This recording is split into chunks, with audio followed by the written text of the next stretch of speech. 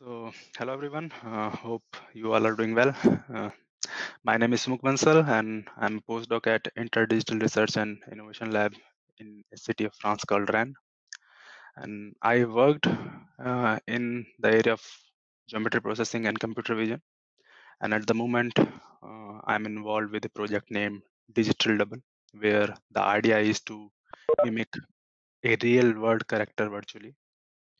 And there are several aspects of it. Uh, for example, how to represent a virtual object, how to represent its movement or deformation, and how to interact with its surrounding. So in this session, I'm going to focus on how to formalize the motion or deformation of a virtual object, and which is known as shape deformation. Before we start, I just want to mention a couple of things regarding this session. So this session is more inclined towards a hands-on session, and I don't intend to bombard you with a lot of content. Rather, my aim is that by the end of this session, you should be able to implement basic shape deformation algorithms. And to make it interesting, we are going to have two lab sessions, one in the morning and one in the afternoon. We are going to use Python and libigel for the labs. If you have used libigel before, then it's good. If not, then no worries, because we are only going to use libigel for displaying the results for not much computation. For everything else, we are going to use Python and NumPy. Also, all of us know how boring an online session can be, so you can try to make it interesting by asking questions. And you can use the chat window in the to post any question you might have. Okay, so let's just start with shape deformation. And what is shape deformation? So in the figure, you can see two digital representation of an octopus. In these representations, the tentacle shown in red is at different positions. So we call both representations as deformed version of each other. Uh, it is possible to form any given object in numerous ways, and it is this process of deformation that we want to model mathematically. Now, to gain more insight, let me give you an example from the demo domain of animation. So let's assume that we have a 3D object, a humanoid in this case, and we want to generate an animation of this object performing some action. Let us say that these are the sequence of poses needed to generate the animation. So in red, you have the reference object, the given model, and in greens, we have the deformed model at different point of time. Now, typically, a digital artist design these poses given the reference model. But this is an involved process and it demands a huge amount of time even to generate a single pose. So to reduce the required time, a set of these poses are selected as keyframes. So let's say these are the keyframes. And now only these keyframes are designed by the digital artist. Once the keyframes has been selected, the intermediate poses between these selected keyframes are generated by an interpolation process, which is usually faster. Now, in order to generate keyframes, the digital artists are supported by interactive tools to deform the reference model. This process is called interactive shape deformation. Typically, certain portion of the reference model called handles are selected and moved around to get the desired pose. So for this example, this is the reference pose. These are the keyframes which we have selected. And the green markers on the reference pose represent the control handles which are being moved to different points in order to get the desired mm, pose. Uh, for this task, a variety of methods exist, which can be divided into two classes, namely direct methods and variational methods. For variational methods, based on the final position of the handles, an energy is minimized uh, based on the geometry of the reference model, which gives us the desired deformed model. While in direct methods, a rig is used to achieve the deformation of the reference model. And we are going to discuss it in more detail.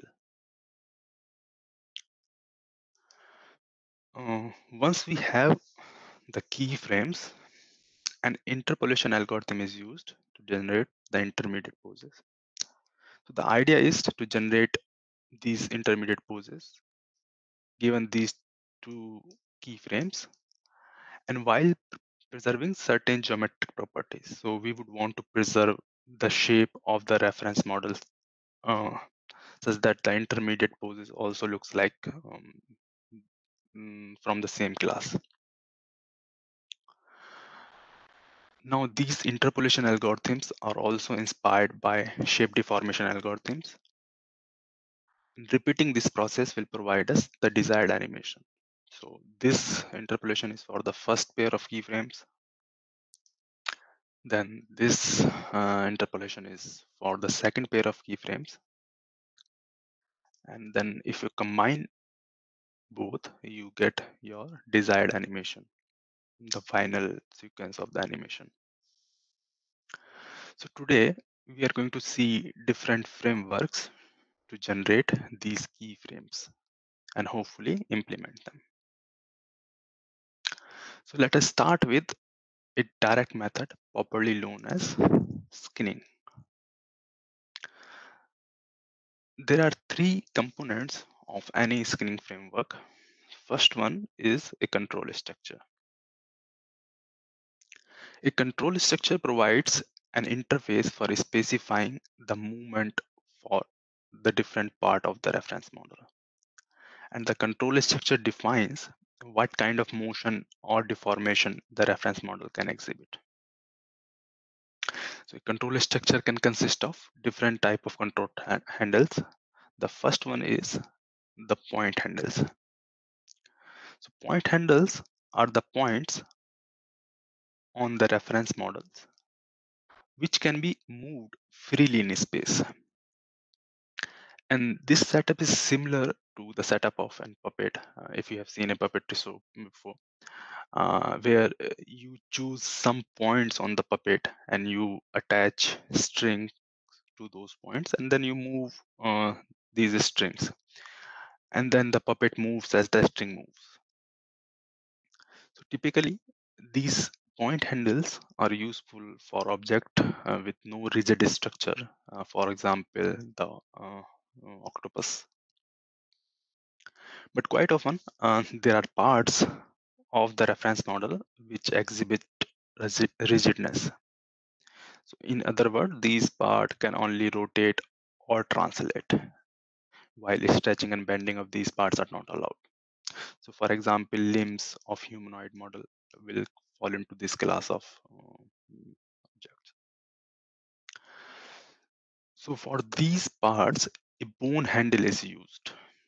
So bone represent that it is not going to, it can only rotate and translate, but it you cannot stretch or bend a bone. Now, in case the reference model can only exhibit local rigid motion, a more elaborate structure called a skeleton is used. The skeleton is a combination of connected bones such that the motion of the bone has some impact on the connected bones. So for example, if you move this bone over here, we might want to apply the same motion on the on on this bone over here. The point where two bones are connected is known as a joint, and most of the time that the motion is specified with respect to these joints. Skeletons are very popular control structures in motion design and tracking applications related to humanoids and quad ropes. And automatic skeleton computation is a huge topic in itself. Interested people can read a very nice survey by Tagliasachi over here. Finally, another interesting choice of control structure is cage handles. The idea is to constrain the space around the reference model using cages. The deformation or the motion is applied on the cage vertices, which in turn is transferred to the space inside the cage.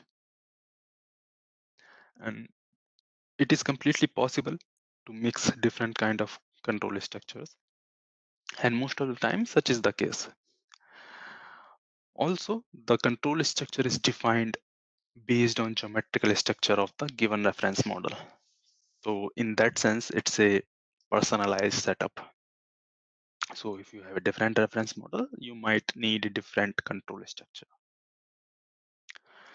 To keep things simple, we are going to use point and bone handles most of the time in this session.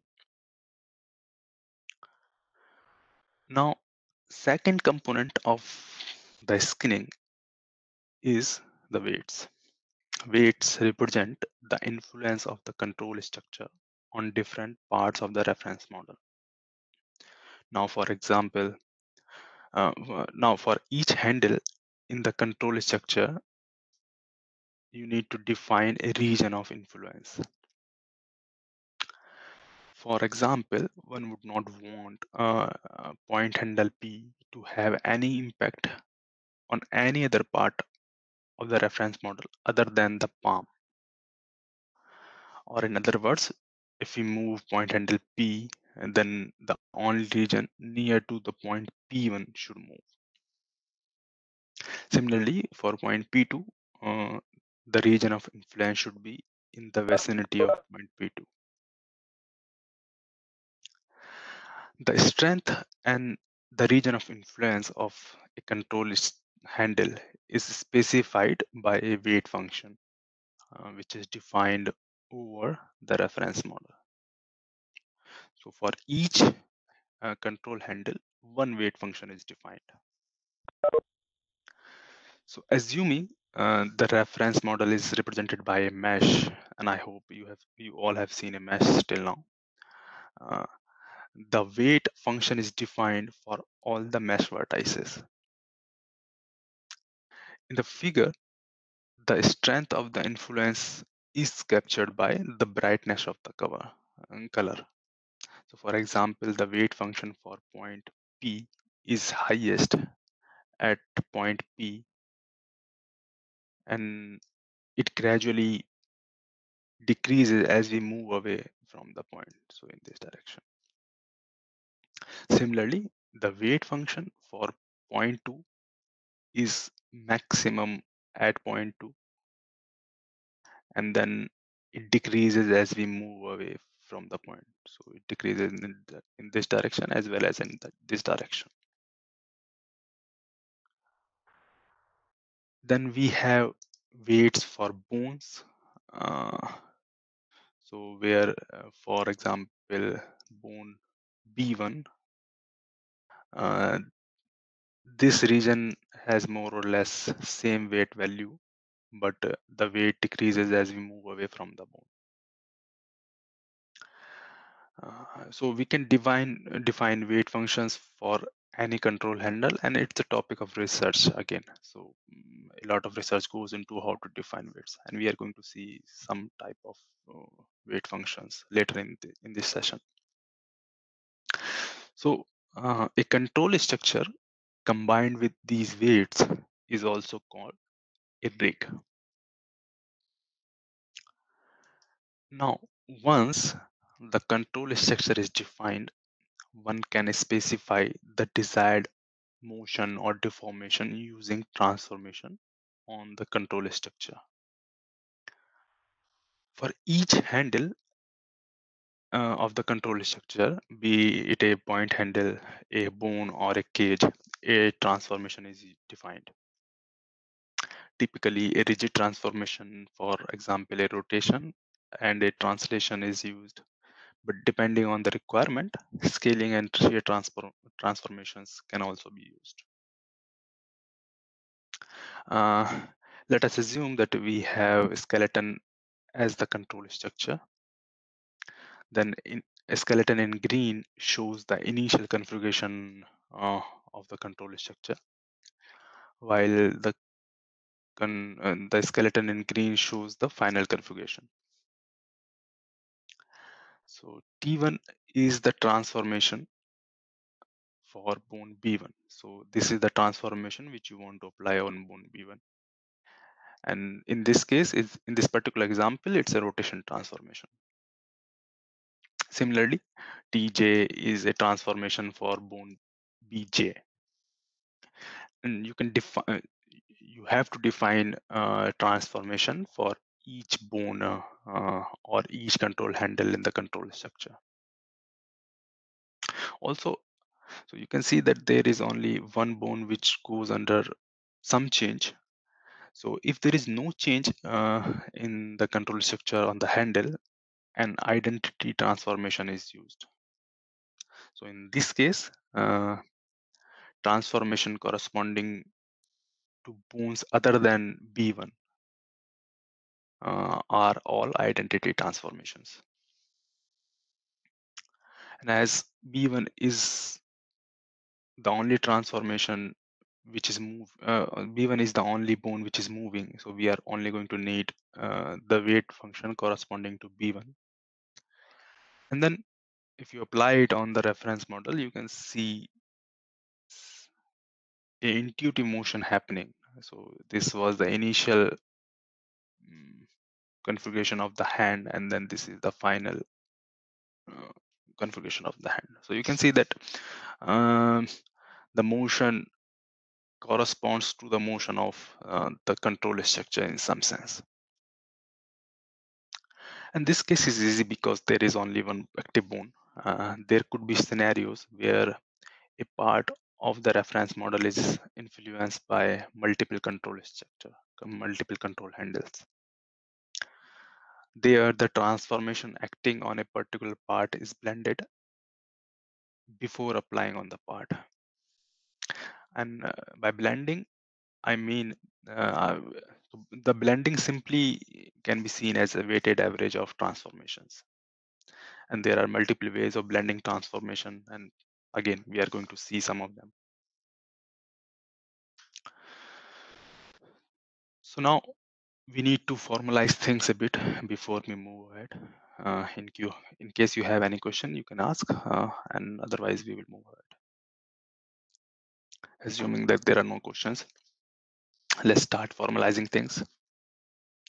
So the reference model is represented by a mesh with n vertices. VI's are going to represent the vertices where I varies from 1 to n. And there is no constraint on the topology of the mesh. So it can be a triangular mesh, a quad mesh, a hybrid one, or maybe a volumetric mesh, whatever mesh you have. Now let's assume that the control structure consists of M control handles, and we are going to represent control handles by H subscript J, where J varies from 1 to M. Again, these control handles can be point handles, bones, or cages. For each control handle, as we have discussed, we have a weight function defined on each vertex of the mesh. So Wij represents the weight of jth handle for ith vertex of the mesh. Subuk, Yes, sorry to sir. interrupt. I think there is a question by Vignesh in the chat. Unless you already addressed it, I'm not sure. Vignesh, maybe you can speak out. Yeah. Vignesh, are you Uh, there? Yes, sir. Hello. Am I Yes. audible? Yes. Okay. No. I missed that technical term you said for control handles and weights. I was making notes, so I'm sorry. So it's called rig. Rig. rig. Okay. Yeah. So thanks. Okay. So yeah. So weight functions. Weight functions are defined for each handle and for each vertex of the mesh. So Wij represent the weight of jth handle for ith vertex of the mesh. For each control handle, one transformation is defined, and these transformations are represented by Tj. Again, J varies from 1 to M. Now, using skinning, for each point on the mesh, let's say we choose point Vi, the transformed or deformed vertex Vi dash is given by this expression. Now let's decode it. So Wij over here is the weight of handle H1 at vertex Vi. T1 is the transformation corresponding to handle H1. So essentially, what we are doing over here is that we take transformations for each handle, apply it on the vertex Vi, and then take a weighted average of it. Or we can think about it the other way around. So we take weighted average of all the transformations, and then we apply it on the vertex Vi. This weighted average of transformation is also known as blending of transformations. So in the simplest case, one can just take a linear average, linear weighted average, just like in this case. And the resulting skinning framework is known as linear blend skinning. So we are going to implement it, but before that, let's take a look uh, more closely on certain concepts which we have seen till now. So as we have seen till now, that the importance of weights is very, weights are very important in the skinning framework. Let's take a look at some simple ways to define these weights. So defining weights is not a trivial process. Traditionally, a digital artist design or paint weights to get the desired deformation. And this process is based on trial and error. So the digital artist would paint the weight, then perform skinning, and then check out the result and see if there are any problematic regions. And if there are, then the weight would be updated accordingly. And then he will again repeat the skinning process and see the results, check the results. So automatic methods to compute weights reduce this time and effort needed in this process. The simplest set of weight are computed based on the distance between the control handles and the vertices of the reference model. Rigid weight, for example, are the weights which are set to 1 for handles which is closest to the vertex. For any other handle, the influence is set to 0. The weight is set to 0. So that way, only one handle is going to influence any vertex.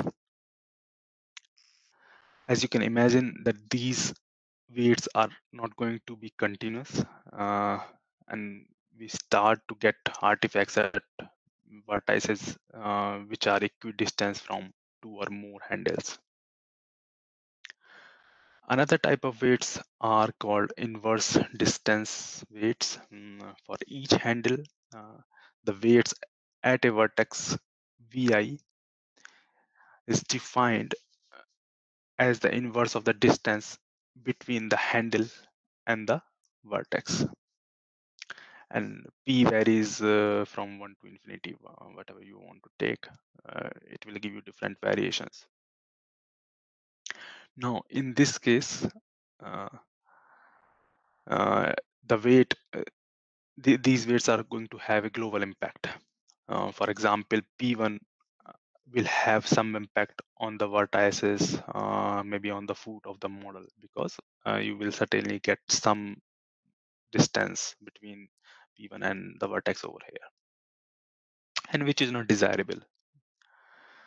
Furthermore, the Euclidean distance between the handle and the vertex Vj, it does not work well if we want to define a notion of closeness. We can imagine that even though the distance between point P1 and a point over here uh, is small in the Euclidean sense, but it's a large distance if we want to compute the distance on the shape. So in some sense, the weights are not shape aware, and to take the geometry of the reference model into consideration, the geodesic distances are used. Sir, hello. Yes. Sir, control center, all the points on skeleton, right? So control handles is a generic term. Like so, skeleton is one of them. So it's a set of different sort of elements. Like you can define point as your control handles. You can define bones as your control handles. So that And should you, be if you, so that should be associated with skeletons. Uh, not is it right? necessarily. So no, so it's completely possible to define control handles without using any skeleton. So like in this case, you can see that there are only points, and it's a completely valid set of control structure. So control hand, so there might be confusion with the two terms. Control structure is the overall structure, overall caricature in some sense, which is going to govern the motion. Control handles, on the other hand, are the elements. So like, let me just see if I can.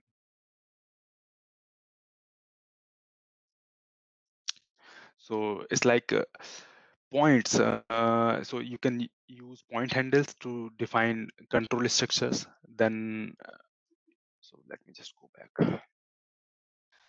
You can use point handles to define the control structures. Then you can combine these points with bones. So in this case, you have point control handles as well as bone control handles. So this is a case where you are using both of them. Then you can define skeleton, and you can also mix skeleton with point handles and other bones which are not connected to each other. A skeleton, in some sense, is one unit where every bone is connected to every other. So every bone is connected to some other bone, and it's going to move in coherence in some sense. And on the top of it, you can also define cage control structures. So in some sense, all of these are control handles. Does this answer Okay, your sir. query? Yes, sir. Makes sense. Thank you.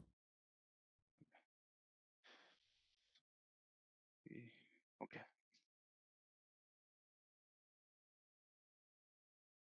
Okay.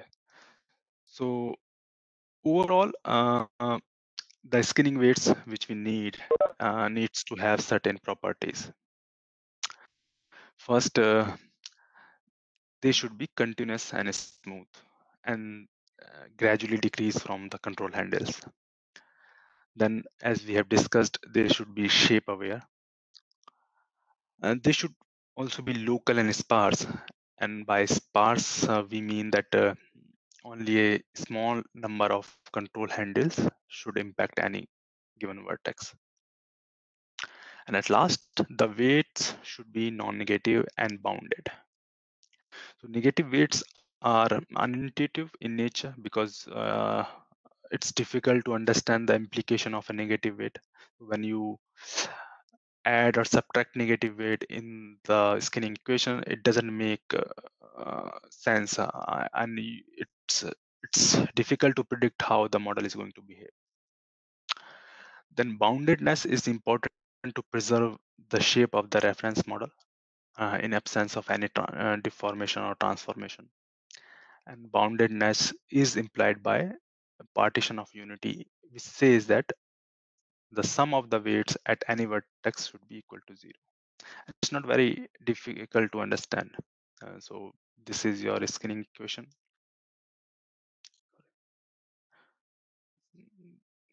This is your skinning equation.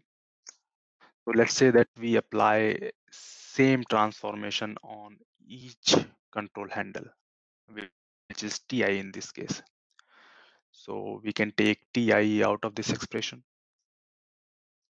And now what we are left with is sum of weights multiplied to the transformation Ti applied to vertex Vi. So we can write it in this expression over here. And now if you take Ti as identity, that means there is no transformation being applied on the control structure. So if you put Ti equal to identity, you are left with this expression.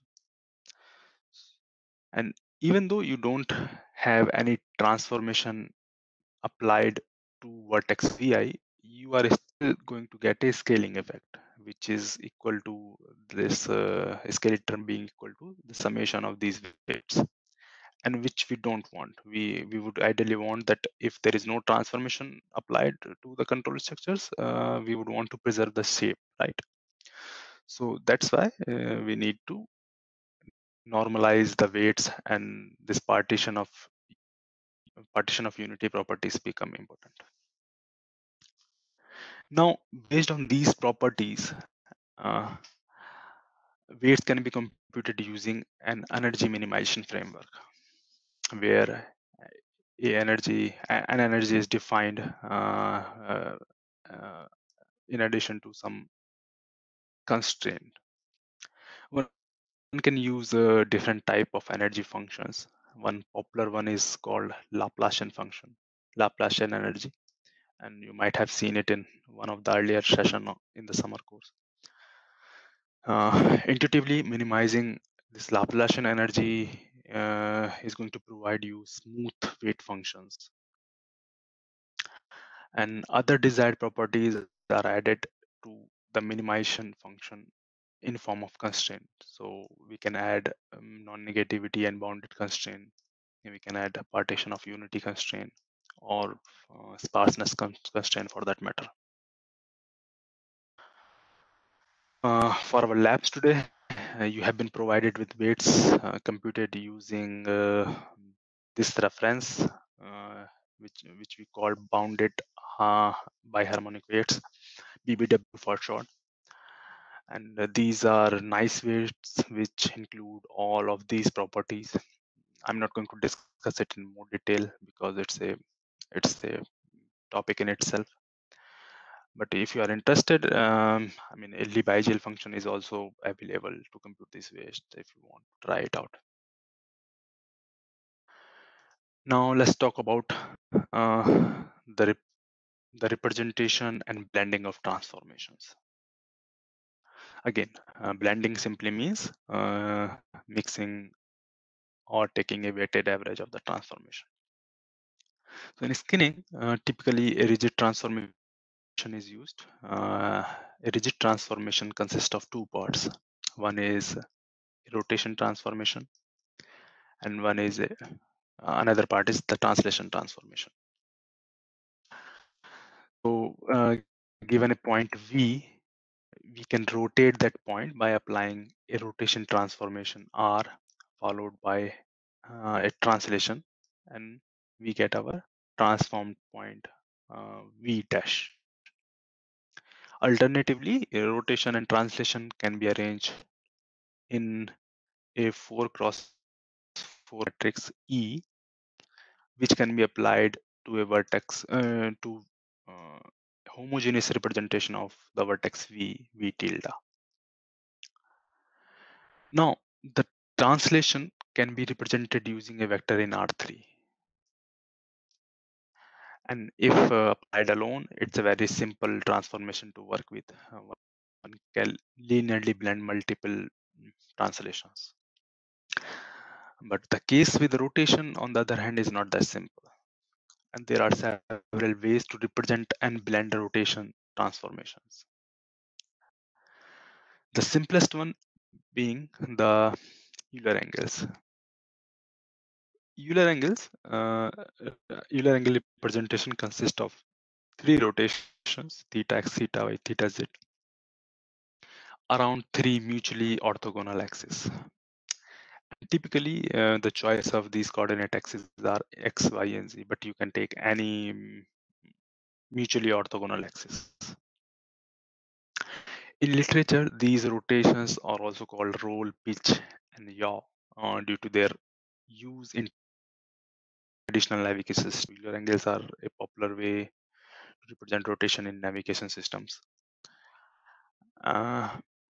It's easy to represent these rotation in matrix form by Rx, Ry, Rz, and any general rotation can be represented as a composition of these matrices. But despite being compact and easy to represent, easy to use representation, Euler angle representation is ambiguous in nature. By that I mean that for any general rotation, multiple Euler angle representation exist, and hence usually Euler angles are avoided. There is one interesting issue called gimbal lock, which is very famous if you are working with Euler angle representations. In that case, in a certain configuration, you lock a degree of freedom. I'm not going to go into the details, but it's interesting. It would be interesting for some of you to just go to just check it out on the internet. Another representation for rotation is called axis angle representation. And as the name suggests, any rotation is represented by the axis of the rotation and the angle of rotation theta. So axis of rotation is represented by n and the angle is represented by theta. And using Roderick's rotation formula, axis angle representation can be converted into a matrix form. It's very easy to derive this formula, and we are going to see a part of it later in this session. Note that this matrix Nx is a skew-symmetric matrix defined as follows. So for the moment, we are just going to assume that we know how to define a rotation using Roderick's formula and move ahead with it. And this is what we are going to start our lab with, actually. And we are going to see the implication of it in the lab itself. So we now have all the concept needed to implement our first inductive shape deformation algorithm, which is going to be linear blend skinning. And we are going to take a simple example for this case.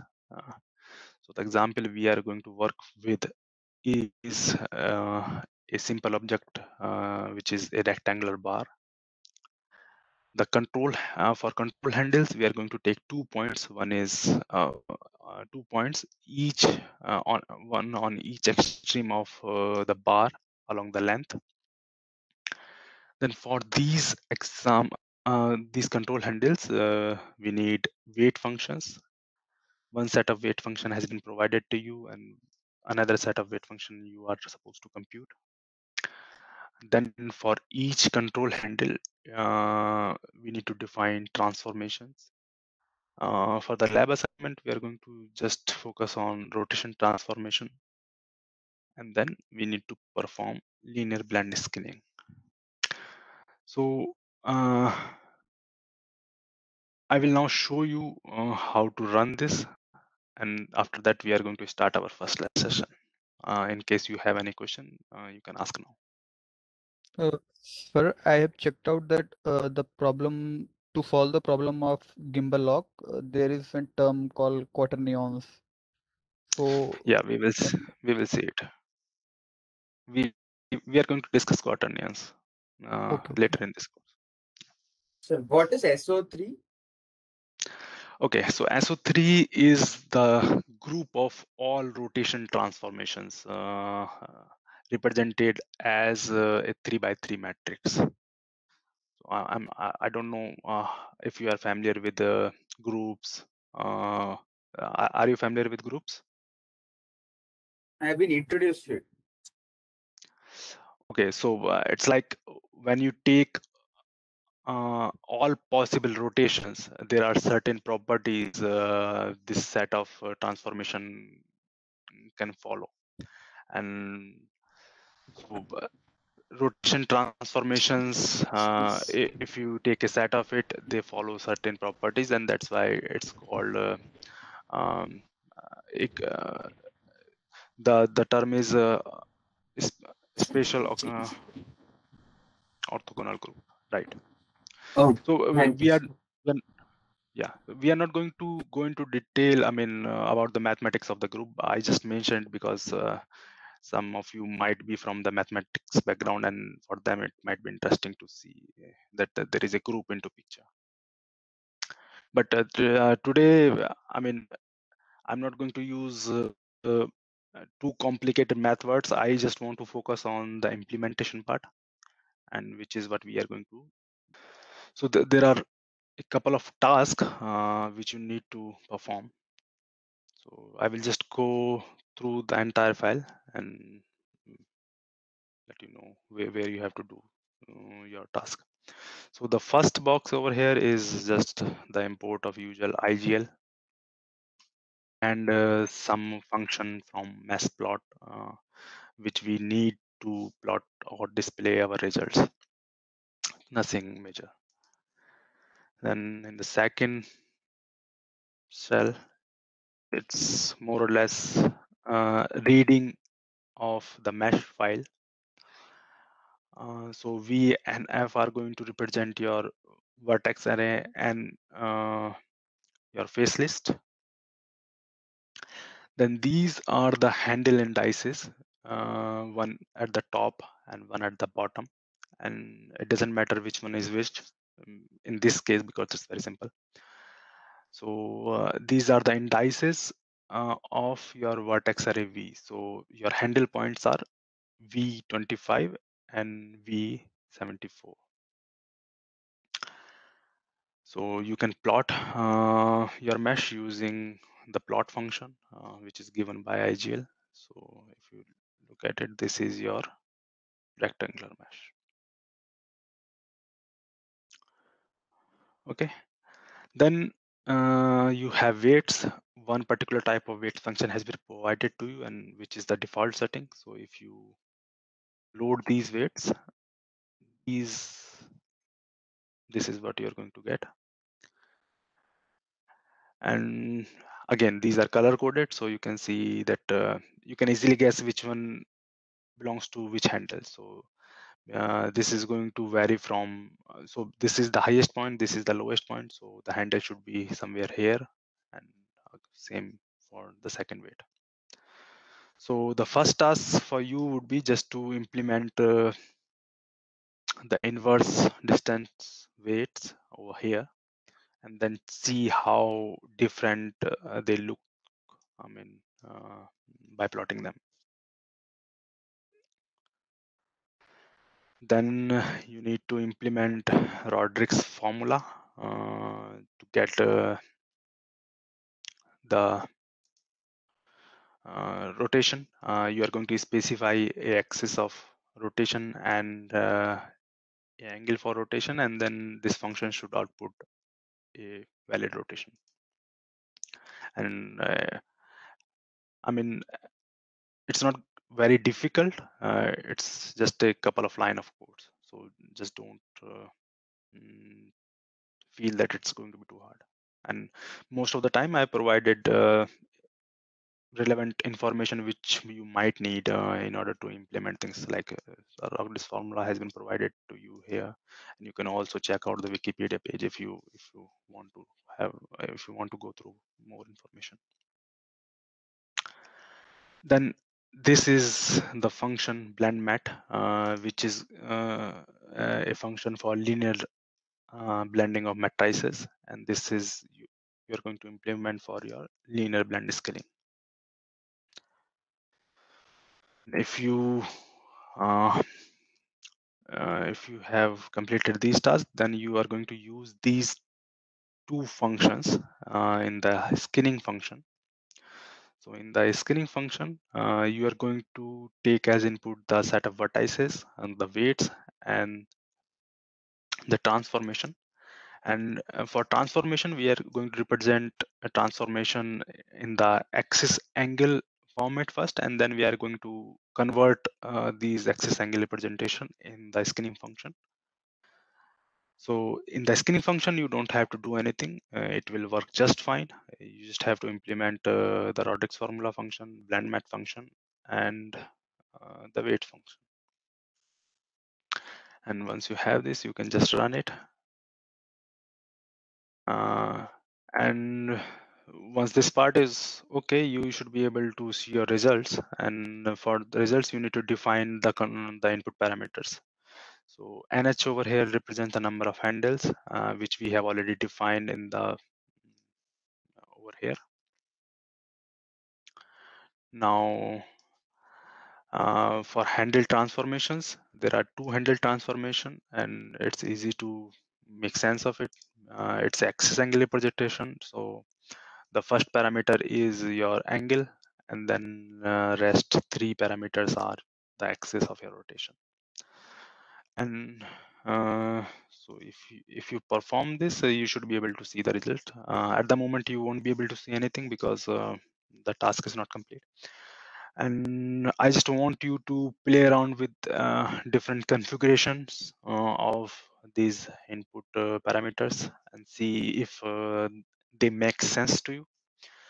As a last task, you should just reproduce what we call the candy wrapper effect. And after this lab, when we are going to start our next session, we are going to start discussing about this candy wrapper effect. So this is going to be our starting point for the next session. Okay, so now you can start implementing it. I am available. If you have any doubt, you just ask. Now, in the inverse distance ways, I guess it's a couple of line of code which you need to implement. The important thing was that you need to compute the distance between the vertex and the handle. And then, so I will just show you different kinds of weights. So maybe one would be just to say, so one you have to implement. Let me show you the rigid weights. You can see that it's intuitive. And if you remember rigid weights, it was assigned. So for every vertex, the weight is assigned one only for the handle, which is closer. So in this case, these vertices are closer to handle at the top, and these vertices are closer to handle at the bottom. So you get the respective weight functions.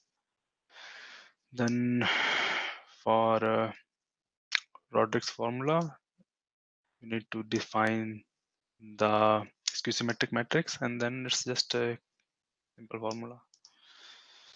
So if you run this, and then for blending, you just need to blend transformation at each vertex according to their weights. So again, 2 lines of code here. Run this, and then if you skinning part, so this is the main part where you are calling the skinning function with different parameters. So this is going to be with, by the way, this is with rigid weights. So as you can see that this is the result you are going to get, and you can see that the object behaves rigidly. So it treats the complete object like it has 2 components, but you can see that the discontinuities are creating artifacts. So we don't want this to happen.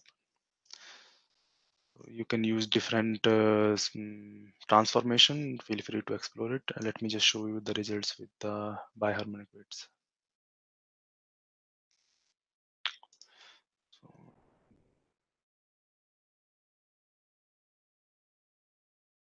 So these are the weights, and then if you run the same example,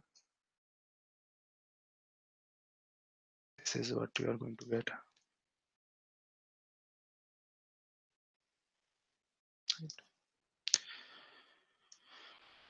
But this is one particular case. You can, if you run the next cell, you will see that this is what you are going to get, and we are going to discuss this why why we are getting this, and what can we do to rectify this. But for the moment, I just want you guys to just implement this and see, I mean, if you can make some sense out of it. Okay, I will share the code as once the session is over.